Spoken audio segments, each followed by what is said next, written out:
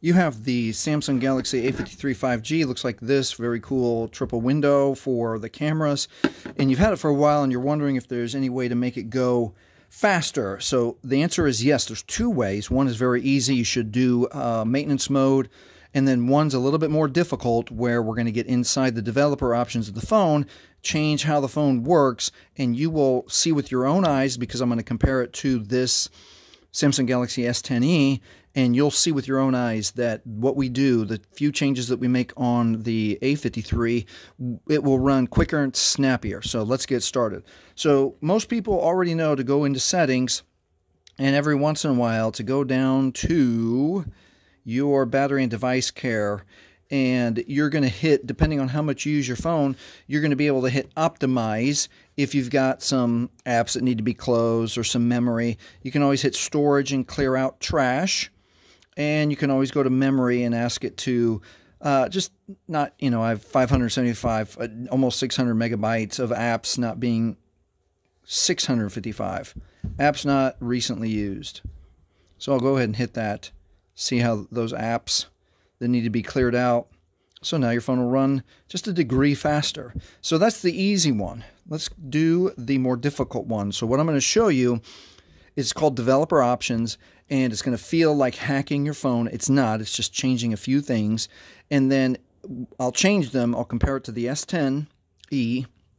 And then stick around. I'll show you how to turn them off if you don't like how your phone is running. So let's jump in. So what we're going to do, I'm going to turn off Wi-Fi to make things easier for me, and then we're going to go to settings again. Jump into settings. You're going to want to scroll all the way down to About Phone. Inside of About Phone, hit Software Information, and then inside Software Information, you want to see this build number. When you see build number, touch it 7 times. 1, 2, 3, 4. You should have this message coming up. 5, 6, 7, and it should say developer mode has been turned on. I'm not going to do installs right now. So after two things, if you don't see developer mode has already been turned on, it means it, well, I guess it gives you a warning if you've already turned it on. In some other phones, it doesn't do anything else. So anyway, let's skip that. All right, let's get out of this, go back to settings, and now you'll see that when you scroll all the way down inside your settings, there's now a new option, developer options, underneath About Phone. So touch developer options. By default, it's on. I'm going to turn it off real quick so we can see how important it is to not accidentally touch other things inside developer options. Allow development settings. These settings are intended for development use only. They can cause your device and the applications on it to break or misbehave. Okay, we want it on. So don't accidentally touch anything. If you accidentally touch anything, just back up or press cancel. Okay, but I have to give that warning because we're going to scroll way, way down and we're going to be touching the screen a lot. We are looking, there's input. We're looking for something called drawing. So you should see drawing on your phone here. And we're looking for 3 settings called Windows Animation Scale, Transition, and Animator Duration Scale. So keep in mind, or take a picture with your mind, that the default is 1x. Okay, so touch it and we're going to change it.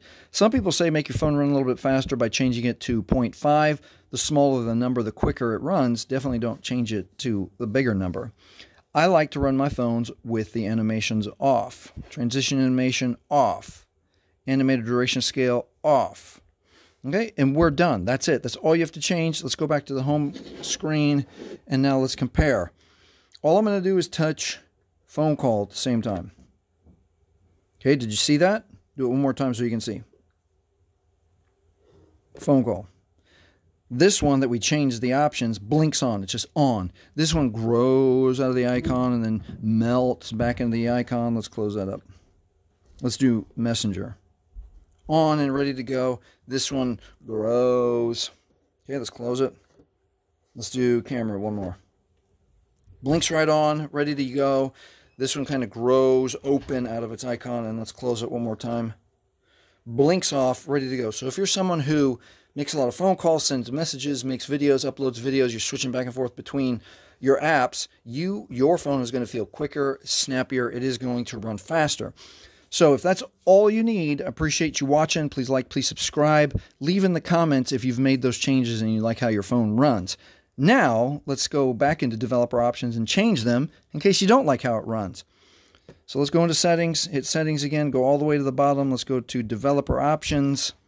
Let's scroll for a while without accidentally touching anything.